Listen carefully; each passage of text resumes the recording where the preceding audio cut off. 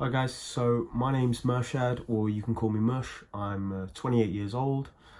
I am from the west of London, and I unfortunately sustained my ACL injury about 7 months ago on the weekend of my birthday.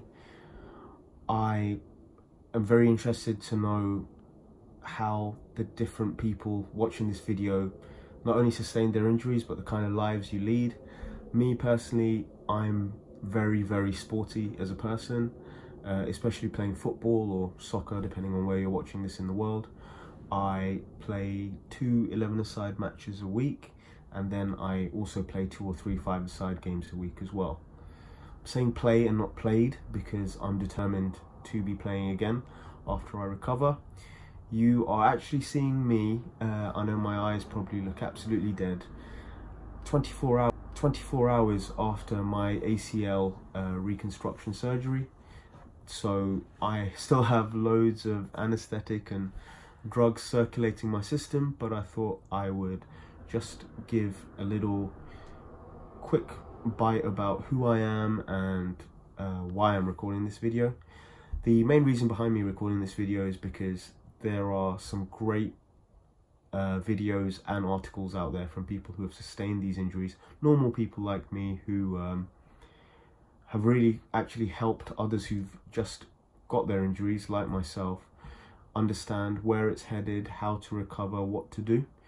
And I just thought I would contribute my side to the experiences that I've had. Now, in terms of the timeline that I've had, I got injured on July the 14th, 2018. We are now in February 2019. But straight after the moment I got injured, it was me playing a game. I was playing in midfield. I stopped, my opponent stopped. He had the ball. When he burst again, I tried to burst, but my foot got planted on the floor, but my knee turned. Everything tore to shreds. I can still remember it.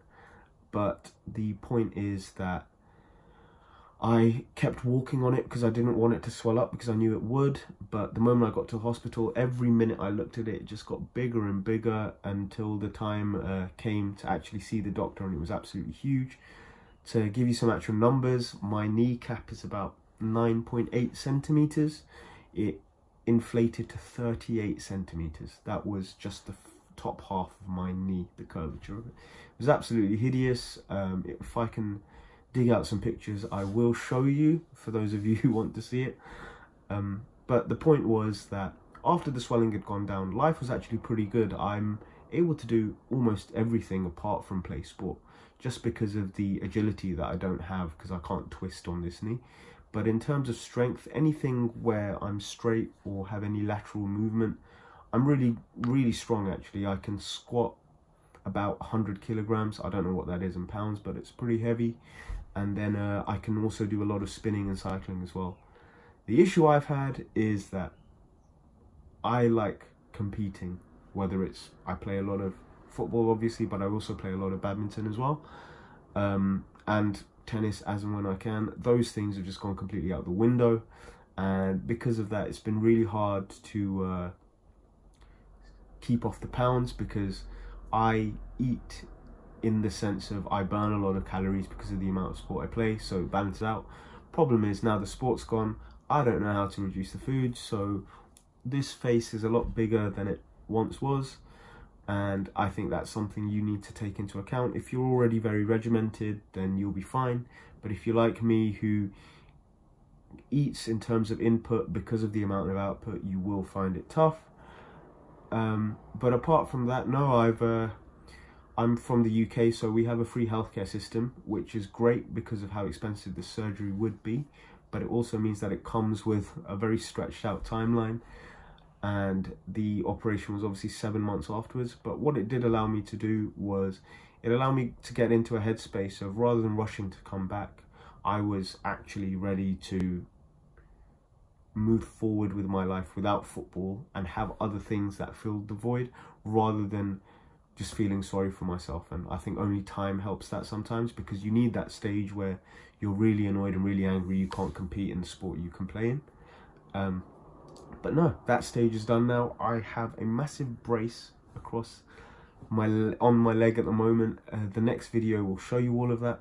But what I'm interested to know is where you guys are from, how you guys sustained your injuries. And I'm not a medic personally. I work in commercial for an airline.